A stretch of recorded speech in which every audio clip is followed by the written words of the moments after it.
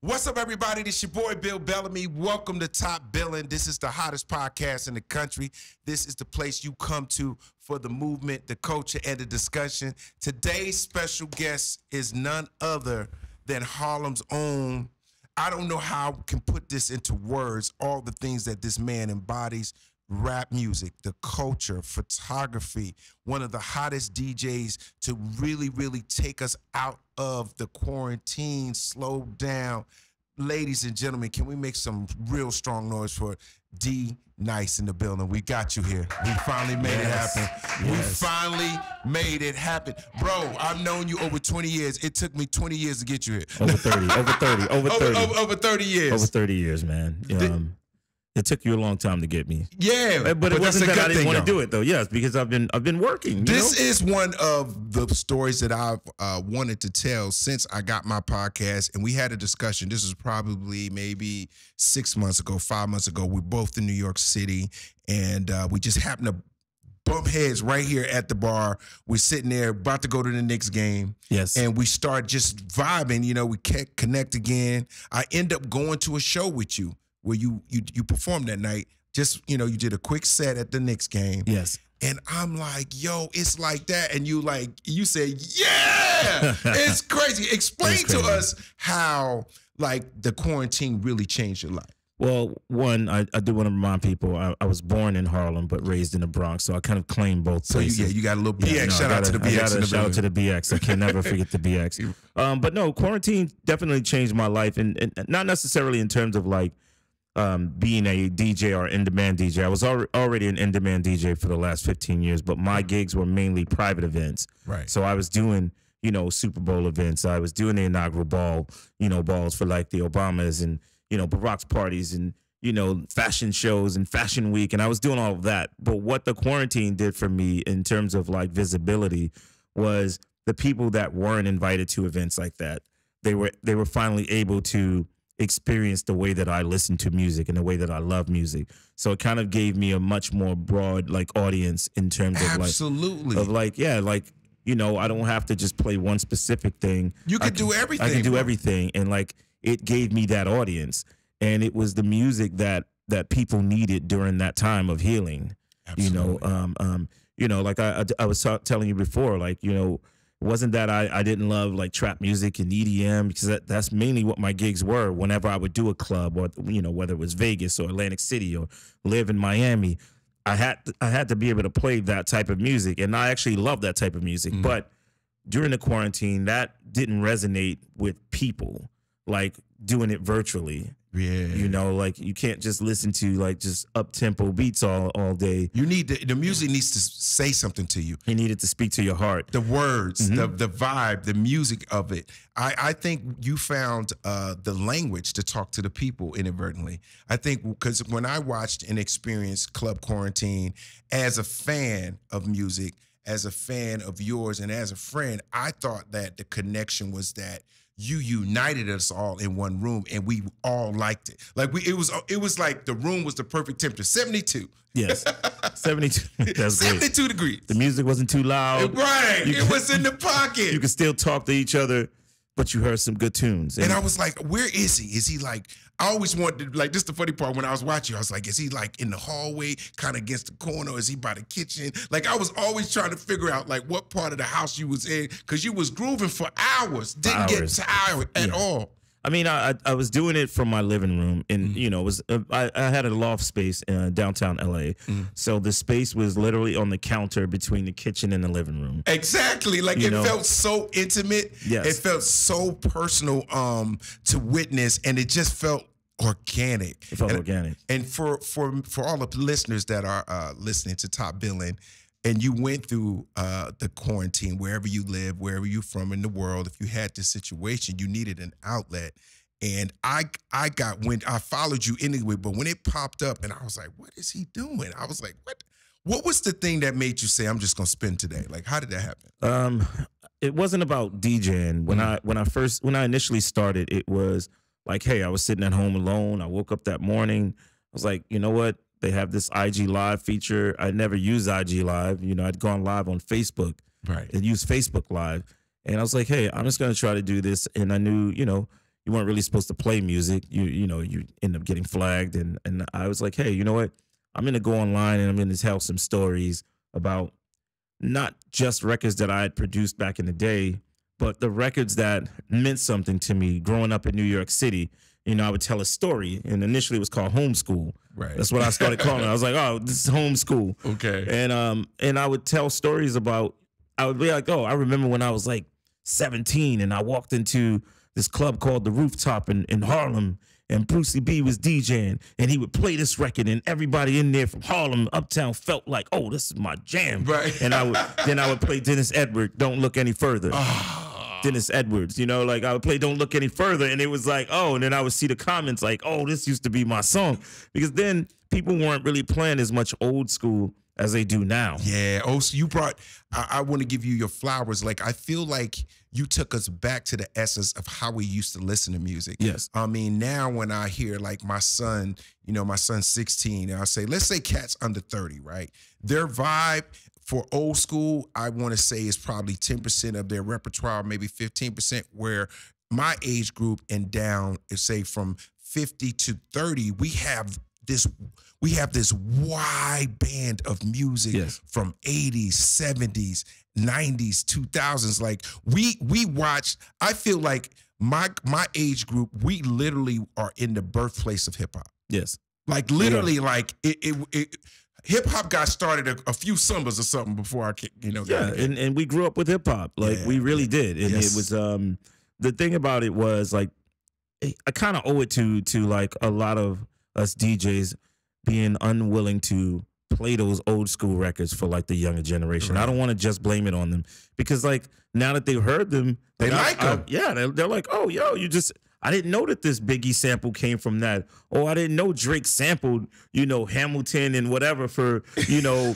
the best I ever had. I didn't even know that was a sample. Like, and then exactly. I would play it. And now they got an affinity for this type of music. And it was because we introduced the music to them when the world stopped.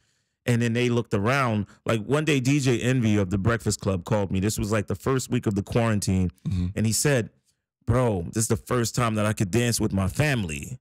You know, like I never forgot that. Ah, that's hot. Just as a DJ, like we tend to not play music when we're home. You know, we're working all the time. You come, you know, that's the last thing you're gonna do. Like I didn't even have turntables at home, which is also why I wasn't DJing in the beginning, because I didn't have turntables. I didn't believe in that. I was like, once I'm home, I'm home. I'm off but the clock. Like now we've introduced younger generations, not just one. You know, there are people in their 30s that have never heard Sister Sledge, Thinking of You, until I kept playing it over and over, and they're like, yeah, yo, this feels good. Yo, you know, those live, and the thing that a lot of cats now don't know, if you're not of a certain age, back in the day, they actually played all those instruments. Yes. Like every song that you hear that's an old school song, there was real musicians playing. There was no machines back then. There was nothing to help your voice. You had to sound like that record for real. True. And they had, nobody knows what a DAT is now. Like nobody knows what a cassette tape is. Like I said to my son, you ever heard of a remix? He was like, what? Like they don't even know like how we would take a sample from an old song, do it one way, and then remix it again, and then throw like 4 or 5 people. They don't even do that no more in music. True. No, they don't. I mean, but it's probably that way because we didn't have the resources that they have now. Because if we had these resources, then we would have made music the same way, you know. But I do respect the process, you know. Like I respect the way people make music now. You know, like back then you had to like take your 2-inch reel, record it, and then you had to overnight your 2-inch reel to the West Coast, and then wait for them to do it. Like now they send out stems and we can get a song done quickly. And I don't knock that. I'm like, wait, I actually love it. You know, that's does the music, okay, because I'm a old school like music lover. Used to go to the Tower Records and Virgin Records music store and buy a real CD and an album, right? Do you think the texture, because I saw DJ Quick say something that was so profound. He said what he liked about the tape as opposed to digital is the tape captured the vibration and the energy was recorded on that piece of tape. Yes. So whatever the feeling was, whatever the energy you brought while you were singing or rapping, that was captured in that frequency on that piece of tape. I was agree, like, damn, 100%. that's crazy. He said, so that's why the sound is different. Yes. So now when you do digital, even though it's cleaner, how does digital not allow for that feeling that DJ Quick was talking about? Yeah, I mean, tape, bro. Like tape. One, having something tangible, like, yeah, that frequency is going to be extremely different, and it's not going to be as warm as it was if you record digital versus putting it on a 2-inch reel. Which is why some people still like true audiophiles like still listen to vinyl. You know, like they still like they'll go out and buy vinyl. Like I have vinyl. Look, I mean, the other day I got I wanted to hear this new Beyonce album on a turntable. You know, see what it sound like. Yeah, like right. and even though she recorded it digitally, but there are people like Lenny Kravitz, for instance. Okay. Lenny still records on 2-inch reels. You know, like the old school way. Like that's a vibe, though. You know what I mean? Like you said that's a vibe. You know, it's a true vibe. You know, if you love music that way, like I think that part is important. But if you didn't grow up like that, and you are used to making music the way that it's being made now, right? You don't really know the difference. You don't know the sound. Yeah, I didn't realize there was such a unique difference until I just happened to catch DJ Quick talking about it like that, and it made me really appreciate being able to hear music that was recorded that way before. Sure, like if you hear like a old school, let's go back Bobby Womack, or let's go Evelyn Champagne King, you know, or like Ring My Bell, Anita Ward, right? Like we go back in those days. Those kind of songs now, when you play them and you mix them even with some new stuff, it's bananas. No, it is.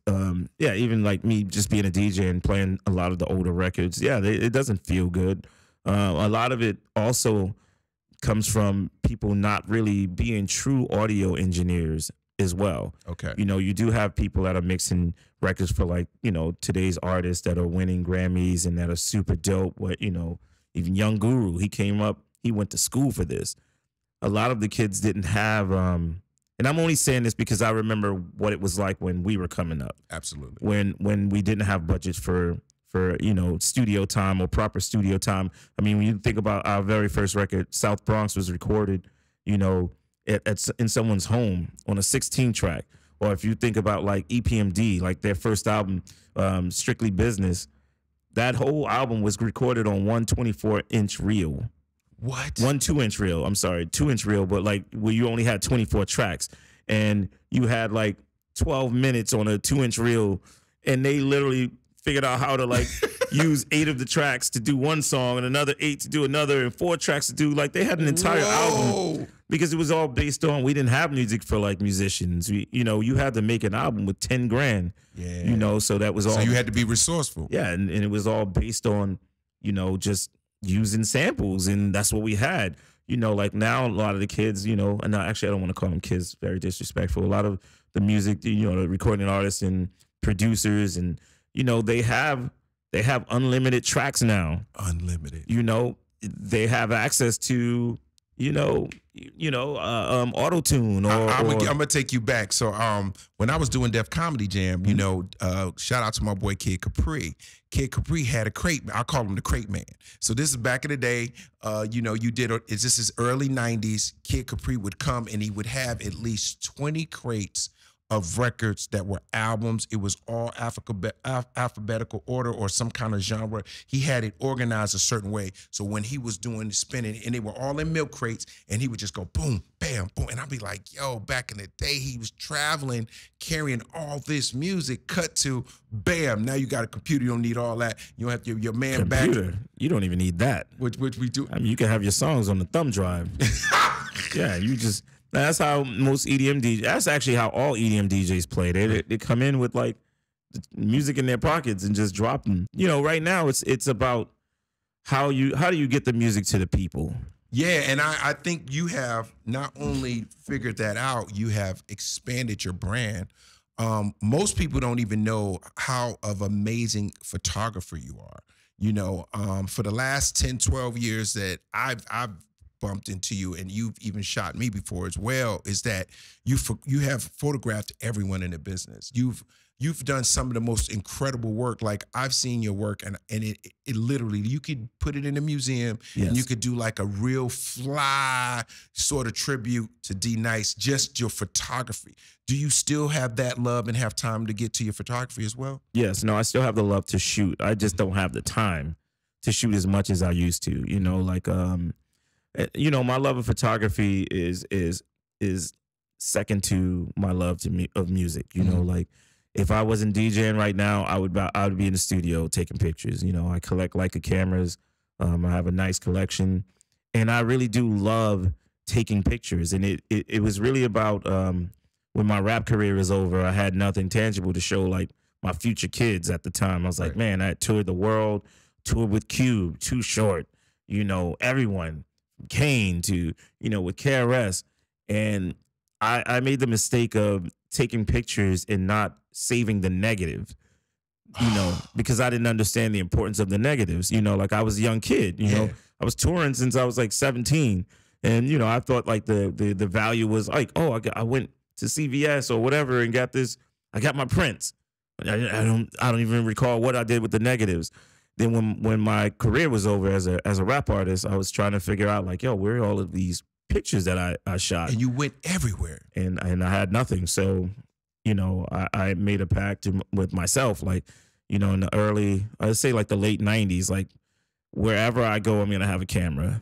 And capture it. Yes. And I mean, and you can capture it with you know, with your pocket devices, whether it's an iPhone or an Android, but it doesn't feel the same to me as a photo, as a camera though. Right. You know, like using a camera and focusing, that to me, you know, I wanted to be known as someone who shot with just a particular type of camera, you know, and that goes back to like being photographed by Gordon Parks and seeing like this man at the, you know, I think when he transitioned, he was probably in his 90s. So this was probably like between 15 and 20 years before he passed. He photographed all of his rappers. It was like A Great Day in Harlem, right, where he recreated the jazz photograph, but he did it with all hip hop guys. And like to see like this man in his 70s still have a love for his craft, I was like, man, when I get older, I want to be that way. You can still do it. That, you know, do what you love. And you get better at it. Like, I think the beauty of being an artist is there's no cap on it, right? Sure. And I think where your artistry lies with, from what I'm feeling, is how you feel about something.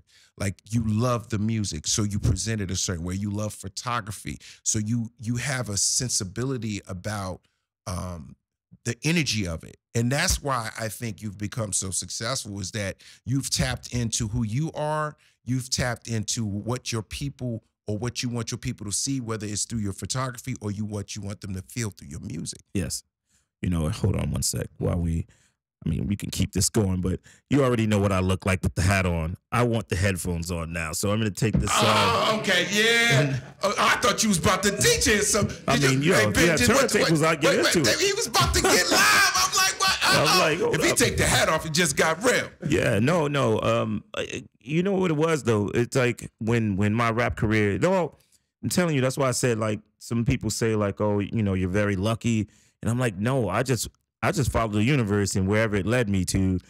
You know, when people thought that I was old school back in my rap days, I was like, man, I'm 23. How am I old school? How am I old school? I'm 23. You know, and like no one wanted to give me a record deal. Right. Like it was a struggle, you know. Right. And then I just took the time where I had off, and I was like, man, I didn't have health care. I didn't have any of these things, and we weren't really making that much money back then. Correct. You know, for it to sustain. And I was like, you know, no one wants to rock with me. I'm just gonna pick up, you know, other things that I could still be creative with. And one of those things that got me through was web development. You know, like I built websites for everyone from, you know, the Diary of Alicia Keys. I built that site, you know, to Annie Lennox, Luther Vandross, Aaliyah's site before she passed. Like, you know, Black Round Records. I had deals with Motown and J Records, and I was building all of that, which is how I kind of became on the cool side with the club scene. And, you know, because I could accept that $150 that they were offering for me to DJ all night for 6 hours. Right. And because I was still able to pay my bills with what I was doing on the web development side. So I don't feel like it was anything. There's no mistakes. Bro. No. I really, bro. When I tell you, like the other day, for instance, just to fast forward where I am right now. Right. I played Beyonce's 41st birthday party. They reached out to me and said, "Hey, B wants you to be wants to invite you as a guest." And I was like, "What's up, brother?" And I was like, "All right, cool." I was like, "Damn, it's a disco party, man. I should be spinning. I should be playing a set."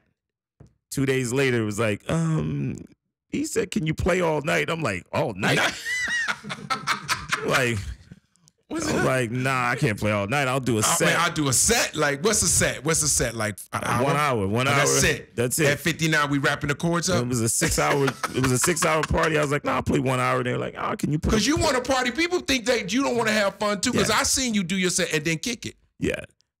So what was beautiful about this was when I started playing music at her party, Right.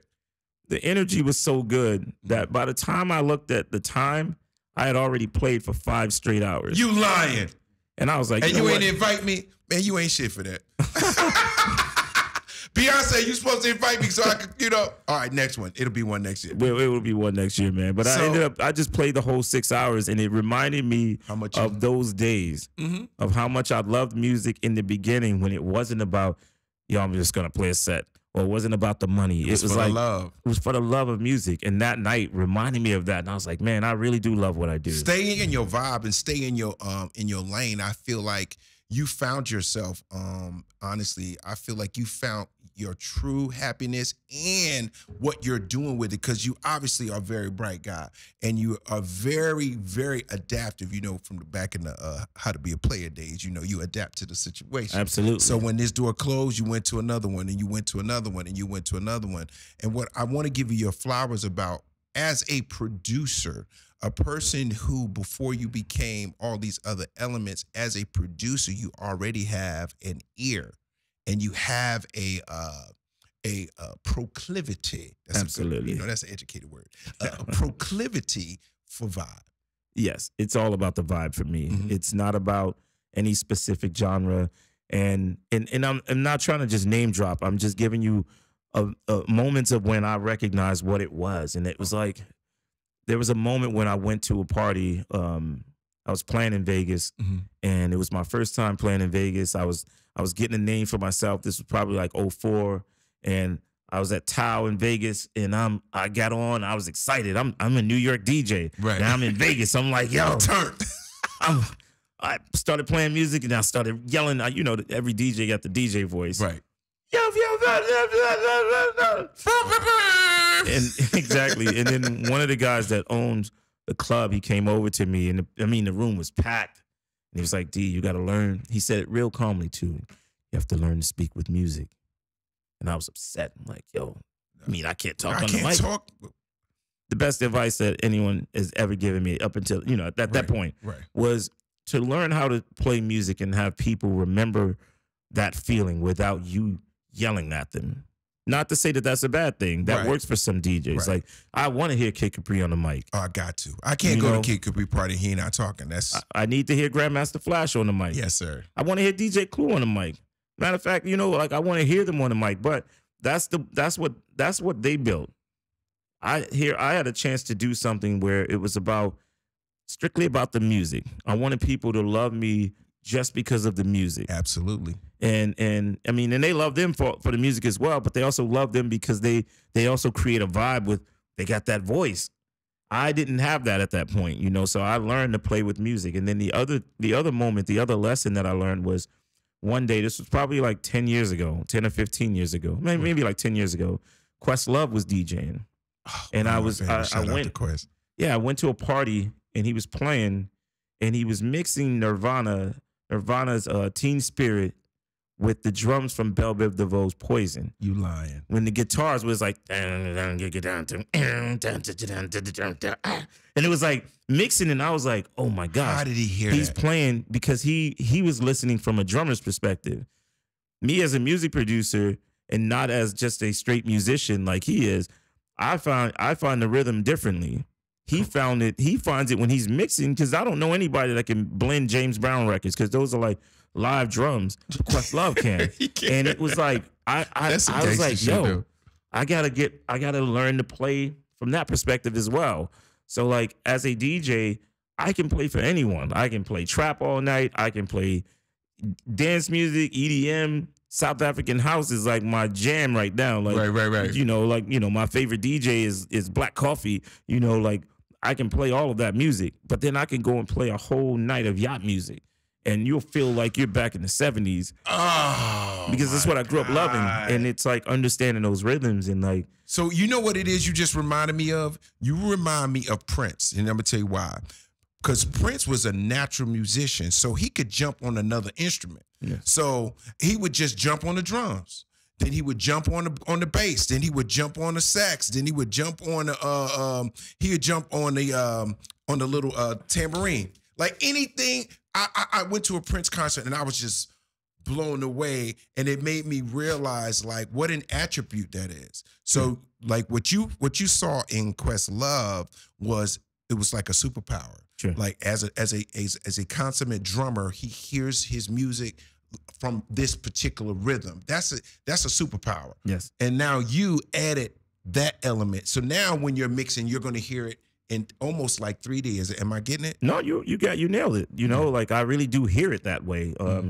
Even like I don't even have a set list. I got old playlists from like someone will ask me to do something and, folders with like a bunch of music, but I don't have a set. The only thing that I ever do as a DJ is think about the very first song that I'm going to play, because that will decide on the tone, that I'm going to set. It's always the first song. And from there, I just go from here. And as a person, this has just popped in my head. Mm-hmm. What is a quintessential song that gets the party?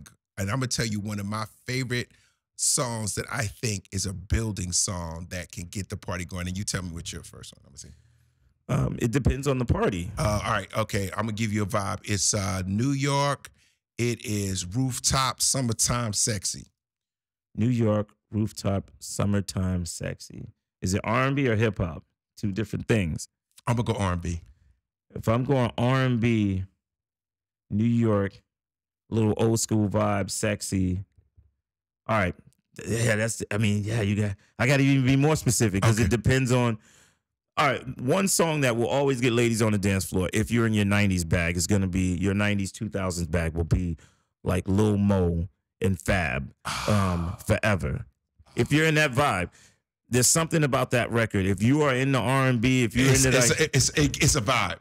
Soon as that beat comes on, everybody's. It's like, yo, you know what I mean? Like, oh my God. If you're going into your 80s bag, we're still R&B, Alexander O'Neal and Sherelle, Saturday Love is always going to get women. Saturday Love.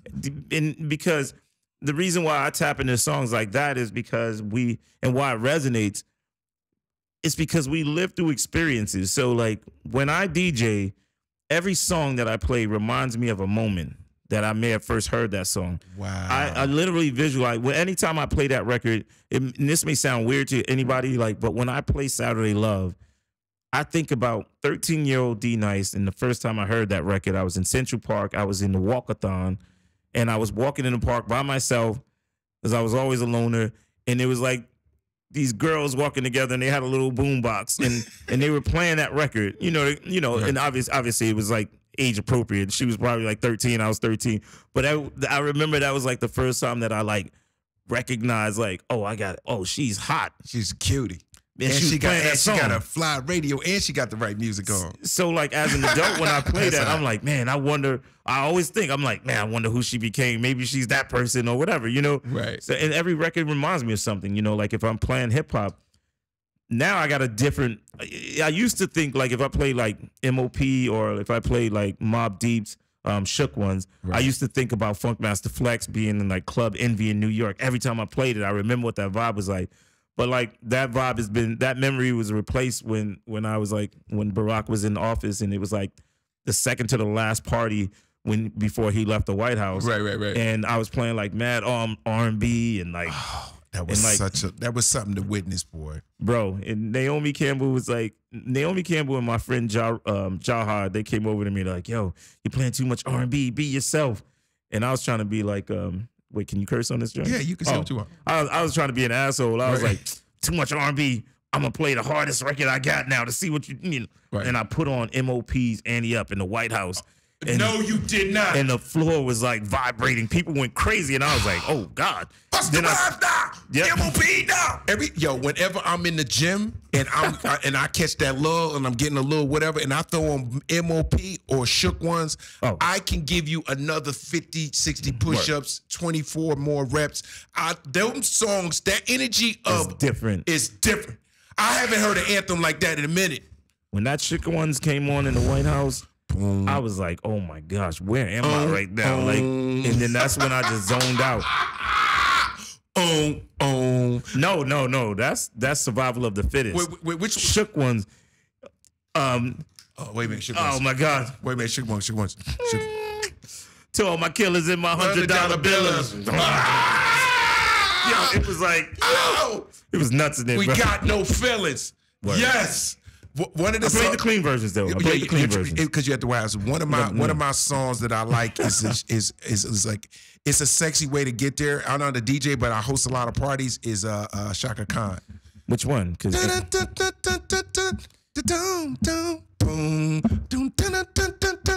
know you. I live you.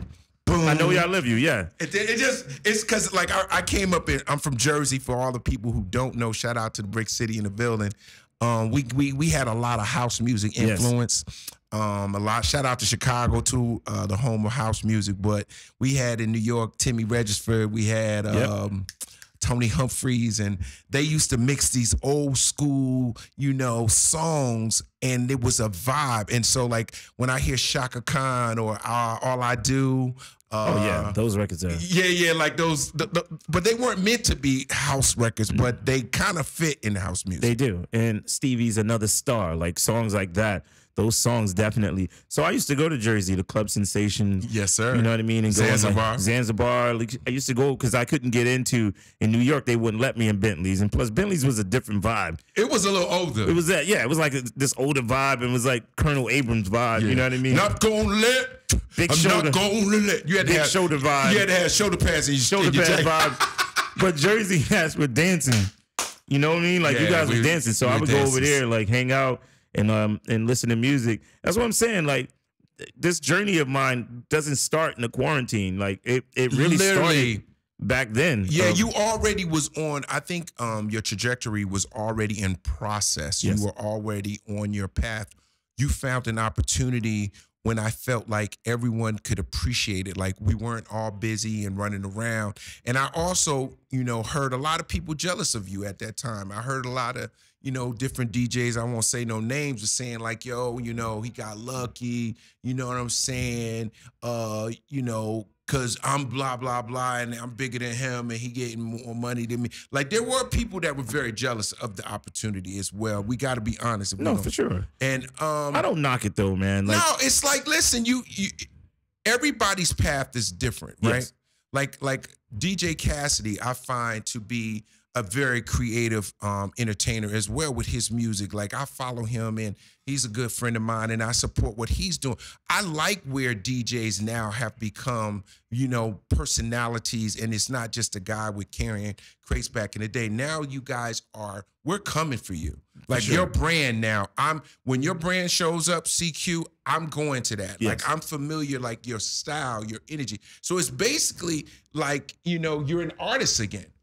In my opinion, I am, and I think I've always been an artist, and I think the world has finally recognized the talent and the power of DJs. Yes. So, and partially we owe it to dance music, EDM DJs for like showing like big venues that yes, people will come to hear a DJ play. Absolutely, because they know they're going to have a good time. Like you remind me the first time I saw Steve Aoki, I ran into him on a plane. We was flying to Vegas, right? And he was like, "Yo, B man, won't you come check my show?" I was like, "Yo, I've been hearing about you, the #1 DJ in Vegas." He was like, he said, "My shows are so crazy. You won't believe until you see it." So I'm like, "Oh man, all right, he hyping this stuff up. I'm gonna go." So I had a show, and then I come to his show probably like 1 in the morning. It is packed out. It's at the Cosmopolitan. I don't know how. It's indoor, outdoor. As far as you can see is people, right? and everybody's going like this. All of a sudden, they come out with all these birthday cakes. Yes. And he jumps up on top of the thing and start buzzing people in the head with birthday cakes. I was like, man, don't get no cake on this jacket. Don't get no cake. But it went bananas. And I realized at that moment that it is the show. It is the show. It's more than the music It's now. more than the music. It's the show. It's the show, bro. So the difference with his audience and my audience is people that are listening to more open format music. They're going to the party. They want to feel sexy. You're going to put on your, whatever it is, your fly sneakers. You're not throwing birthday cake on them. No. You're not, you know what I'm saying? Like, no, it's going to be a problem. I want to, but I want to throw something at them. But we're not doing it. But that's not going to happen. That's not going to happen. Steve's audience, they really do come to party. Yeah, they come and they're young. They're young, they come to party. And they don't care about cake. They eat the cake off their fingers. They don't care. They don't care about the cake. Because it's an experience for them. Absolutely. You know, and I think like now people are finding ways, DJs are finding ways to provide an experience for people, you know, not just to get in there and play records.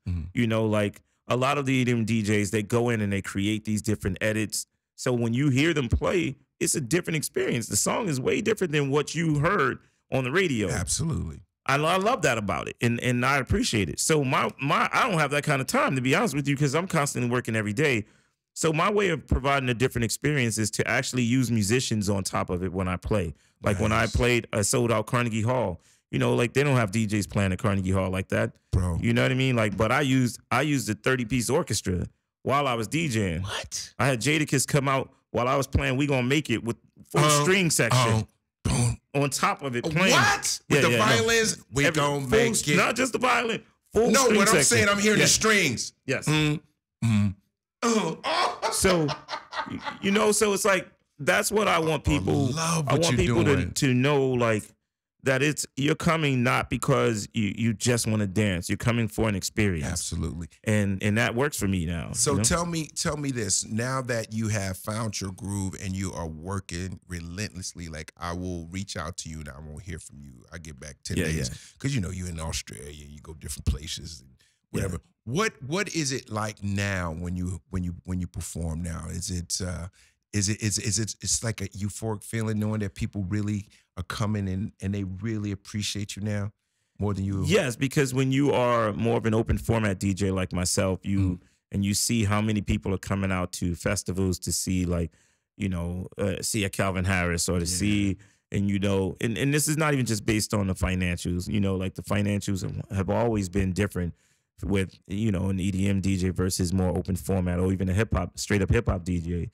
For me to be in this position to be one of the few people that can just play anything and people are coming out to hear, like, yo, it's very emotional for me. Like, I don't want people to think that I take this for granted. You know, like the other day when I played Vegas, I had my weekend in Vegas, CQ Live weekend, and we had all you know, just tons of artists and people. And I remember one of the sets that I was playing was that Sunday morning. So every night was a different theme. Friday night was the welcome party. I had like Nice and Smooth, and it was all I played was 90s hip hop. You know, the next day we did like I since it was my weekend, I opened up for the other DJs because I didn't want them to have to figure out who's gonna go on first. I was like, no, I'm gonna go on first, so you guys can, like, you don't have to be there when people are like walking in, because I know what that feeling is like. The Sunday morning was one that was just so dope to me because it was I remember standing on that stage and it was where were you? Where we were in Vegas. We were at the show was at Virgin Theater. Virgin Theater. Yep, at the Virgin Hotel. And I remember standing on that stage. Now, this wasn't a regular party. This was like during the quarantine, I started doing praise and worship on Sundays, where one day I was like, I just got up and started playing gospel music, and next thing you know, it was like 80,000 people in there. I was like, wait, they want to hear me play gospel too? People love God, bro. Please. Listen, Ain't nothing wrong with it. Ain't nothing wrong with it. No, it's great. So that Sunday in Vegas, when I stood there and before I played the first record, I just looked at the crowd and I was like, yo, I don't know how this is going to go because I'm used to doing it online. Correct. I'm like, you know, when I'm playing Never Gonna Make It, are they going to sit down and watch me? You know what I mean? Never would've made Man, when I started playing gospel music, Yo, they went crazy. When I slowed it down to like never would have made it, all I saw was hands and people yes. were in a zone. I love it. I love it, bro. And then Fred Hammond came out and Israel Houghton came out. Like I was bringing gospel the same way I do, you know, at Jadakiss. I was bringing gospel artists, Karima Trotter, like people. It was such an experience. And to me, I would rather be this type of artist than anything where I have the because there's no ceilings. There are no ceilings. I'm not confined by anything other than good music and an experience. Bro, tell me this. Now that we're here, we've turned lemons into lemonade, so to speak. We all went through this, you know, this COVID and thing, and people are coming back out. What is one of the flyest places you went to recently? In terms of traveling? Just travel. Like you went there and the vibe was incredible. Man, where did I play recently? Cabo was crazy. Madrid. You went to Madrid that's how we doing it. Madrid. Ben, did you hear that? Yeah, Madrid. Madrid was insane. Yeah, he was in Compton. He didn't go to he spun in Compton. It was a good party though, was it not, Ben? Yeah, but it was not Madrid. Yeah, so the language didn't stop nothing. No, Madrid was crazy. I get to travel. That's another thing. I get to travel the world, and it was because I was experimenting with music during the quarantine. So people all over the world got a chance to hear me. You know, like my second largest audience after the United States is actually India, and then after India is Canada, then it's Brazil, and the number 5 place is Nigeria, because I was playing a lot of like Afrobeat and just African music during the quarantine, and they discovered it. They locked in.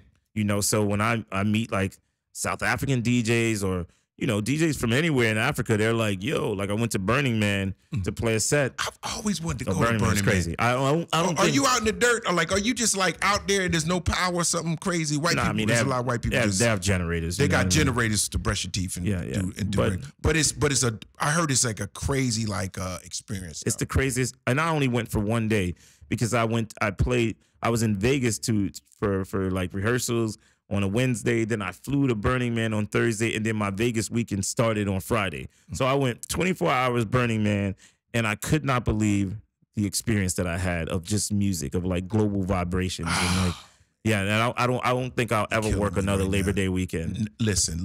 Do you like you just said something? The global vibration. So that's what we're talking about. Global vibration is the music, the language that we relate to, whether we know the song or not. When we close our eyes, like you guys, some of you guys are watching this podcast. Some of you guys will listen to it. You will listen to his party music, and it will take you somewhere. And I think that's a beautiful thing that you're able to do. And like you said, you found your true artistry, and you still have your photography, and you still are performing relentlessly. Well, you got anything coming up that you could tell us about that I need to, prep my people for? Man, big shows coming up. Any cities that we could tap in? Yeah, I mean, I'll say it to you. I'm really working on something right now at I want the Kennedy Center. I want the Kennedy Center. We're probably like 90% there, locking it in for this to happen sometime in November. Anything? And I'm big saying sometime because it's anything big for New Year's Eve that I could kind of plan my way around. Like, are we gonna be in Madrid? Are we gonna be in? Where we gonna be, bro? No. I'm. More than likely I'll be doing television for New Year's Eve. Yeah. You know what I'm saying? I got my options. You know what I mean? You see, B, you see what he said? I'm gonna be on TV, bro. I'll probably be. I'm not gonna be on IG.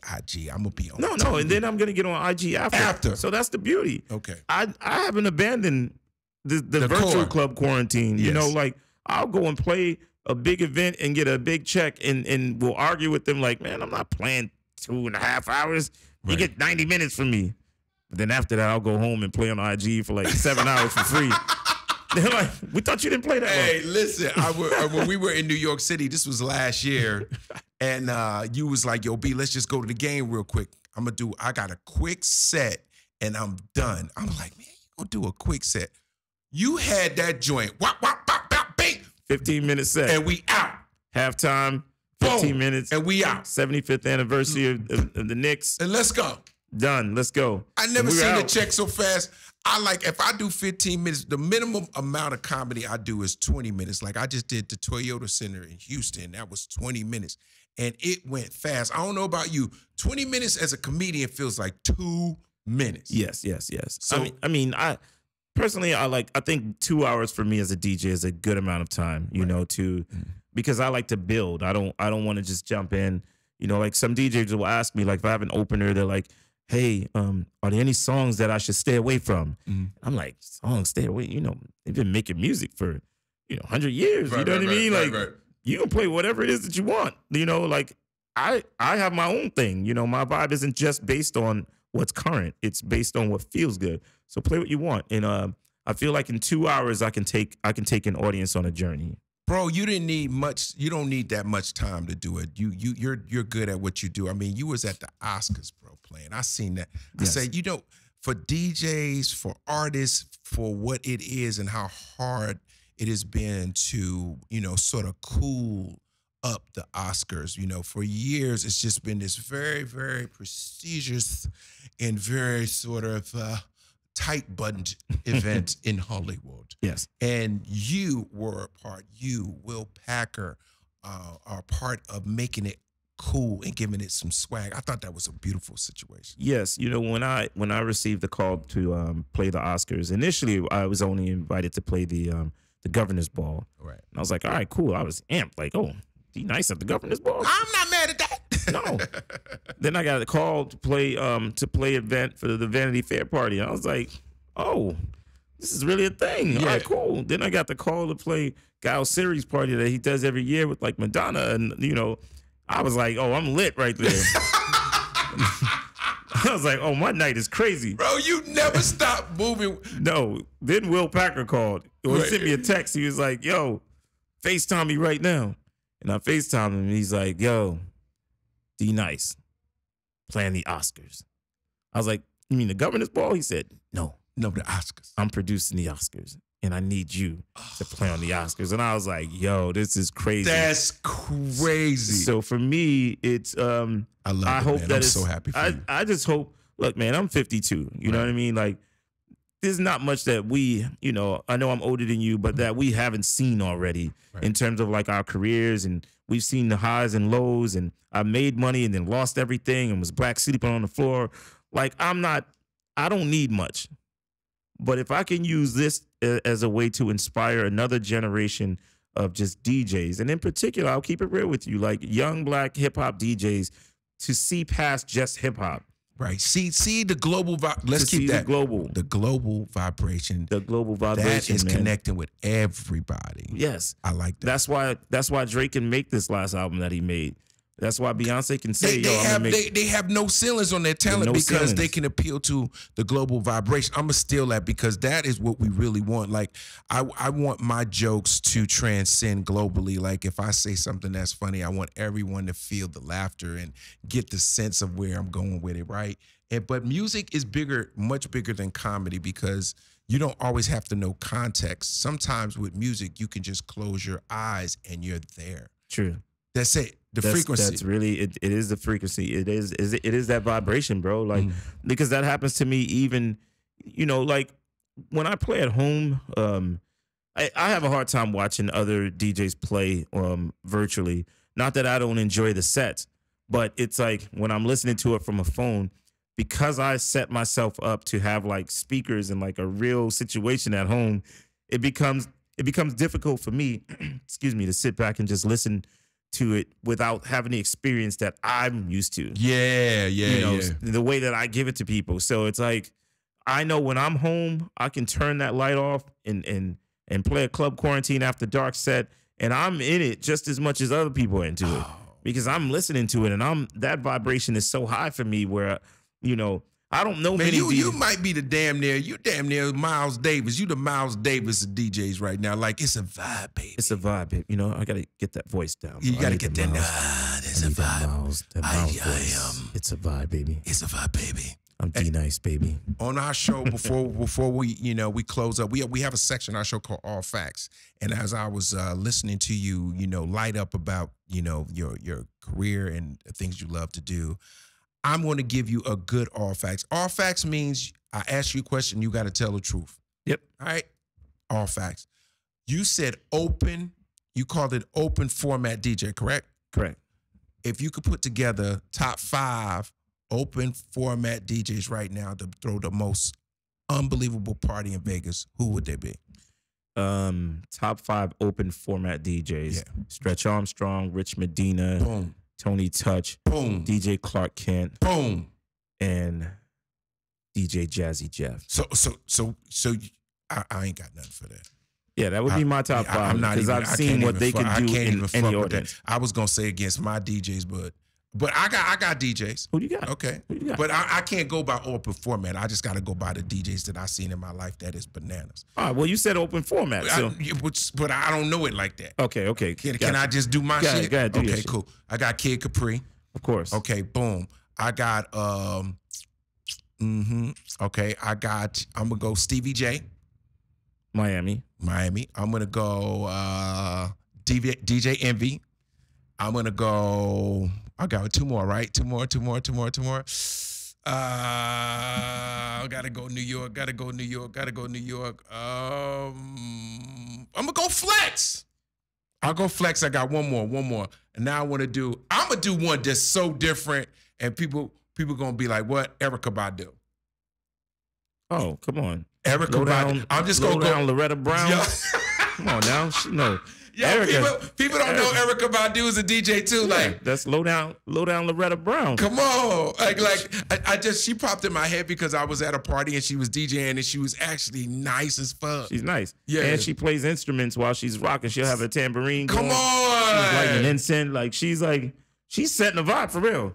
I mean, I think for me it's unfair, like, because the DJs I picked are like my DJs in my crew. Yeah, I know, like, I know. You know, but I mean, you just picked the superhero, your super friends. Those are my, yeah, you know what I'm saying? Like, it's like mafia, family first. Yeah, it's family first. Yeah, family over everything. But if it's like, if I'm just gonna pick some other DJs too, like like Black Coffee is amazing. Yeah. Like watching the Calvin Harris, Calvin Harris is a beast. He's amazing. Yes, sir. You know what I mean? Like you watching a Tiesto like rock a room, like a big room, is different. It's different. Like, so, and the thing that I love that I'm kind of conditioning my audience to is to allow a song play. So a lot of DJs that you mentioned may not play an entire song. No, they don't. We giving you 28 seconds and we jumping. Yeah, you jumping. That's a different type of DJ. Yeah. It's like quick sex. It's like me. I'm like you letting us make love to the music. I'm letting it breathe. I'm letting it breathe because that's the DJs that I went and studied when hip hop DJs wouldn't let me open for them. Okay, I went and I listened to house music DJs. I went and listened to Little Louis Vega, and you know what I mean. Like, so, and I noticed that they were playing these records where it wasn't about scratching at all. Actually, it was about creating a vibe. Yeah, I think that's your word, vibe, man. Vibe is my word, man. Vibe and global vibration. Global vibration. So man, if you really smoked weed, you could just be like if you lifted this hat up. You got some? Right. If you just lifted this hat up, the global vibration would come out of here. Yeah, that's it. I want to thank you so much for making the time to come to Top Billin and give us the love and give us the inside of what CQ is. And for those who are listening, that is Club Quarantine. It does not stop because the quarantine is over. He's moving. He's shaking. Tell everybody how they can follow you, man, and stay tapped in. I mean, I'm D Nice on IG and D Nice on Twitter and D Nice on Facebook. Everything. Everything D Nice. Everything D Nice, man. I'm really about the people and the audience and once I got my chance to do something that was that gave people love, I just want to continue pouring love into them. So CQ Club Quarantine is here. I just enjoy it. These shows are selling out and people are coming out and dancing and leaving with a great experience, and that's what I'm about, bro. And you're all about the vibe. And make sure we stay on tap for that Kennedy Center situation. I'm gonna be following you. I want to make sure I'm gonna speak it into fruition. Yes. Positive manifestation. That's it. That concludes this episode of Top Billin. Your man Bill Bellamy. Appreciate all the fans that's making us #1. We love you. We'll see you next week on Top Billin, baby. It's the podcast for the movement, the culture, and the discussion. Peace.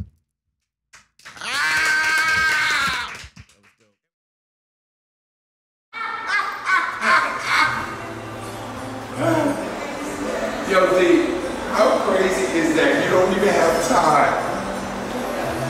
You don't even have time to do photography. He a dope ass photographer. You still got a picture of me almost so bad. I'm gonna tell you what. I'm gonna tell you what it was. We was at the Dream Hotel, and it was a flag on the wall behind me. Oh, I remember that. Yeah, and you told me, he said, yo! I was like, I know it felt right. Do you remember that year? Because I could sort through the images.